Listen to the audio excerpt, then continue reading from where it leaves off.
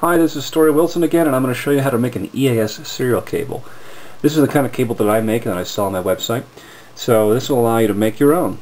I'll put the part numbers on the video. This is a simple OBD2 to open-end cable assembly that you can purchase. I believe it's somewhere around $12 a unit. This is just a DB9 female connector, and here's the clamshell for it. And we got some little heat shrink tubing here that we're gonna seal everything up with.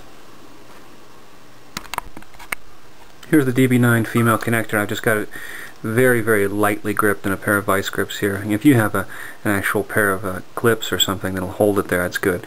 We're just gonna go ahead and put some solder in the receptacles here for pins 2, pins 3, pin 5, and pin 7.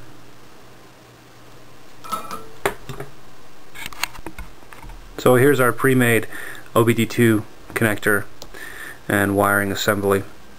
Comes like this, and what you're going to need to do when you receive yours is you're going to need to get a multimeter and put on the continuity function and test out and find pins 1, pins 5, pins 11, and 12, and you want to trace those pins back to the actual wire code. Now I'm going to go ahead and do that already for this video, but you need to do it yourself on whatever cable you decide to purchase, because the color code can be different. So don't go off the color code I use. Verify it for yourself.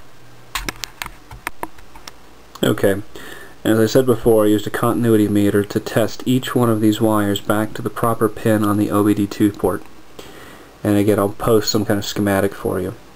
But we're going to take each, and I've also put a little bit of heat shrink tubing on each one. We're going to take each wire and take our soldering iron, and we're just simply going to touch it and slide it into the receptacle and let it cool down. I'm going to do that for each one of these 4. Just like that. We've gone ahead and soldered each one of the wires in. You'll notice nice clean solder joints. The wire actually slides into the receptacle on the back of the plug there. And it's pins 2, 3, 5, and 7. And then we just slide the heat shrink tubing into place. And I usually take a match or a lighter and just kind of touch it to the flame, and it'll shrink that up. So I went ahead and put heat on the shrink tubing. It's all done up. I'm just going to twist these together, make it a little bit shorter so it fits into the clamshell. Nice little assembly there.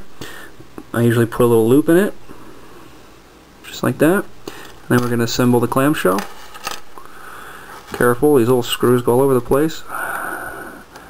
I simply kind of work it in here, press it in, make sure it's not really strained at all. There we go. Put the little screws in that hold it. Good. Assemble the top part of the clamshell. Push it down. Everything's in place. And then we just go ahead and put the little screws in. So here's the completed cable. I highly recommend either making yourself one of this quality or purchasing one. You know, it's nice to have a durable cable that you know is going to work over and over again. It's nice to have a cable where you know the pins aren't going to be falling out or moving around or breaking on you. And it's just, you know, over time, if you want to do some EAS troubleshooting, you want to make sure that your problem isn't due to your cable. You know, if you do have a problem with the communication sequence, the last thing you want to have to do is have your cable being suspect.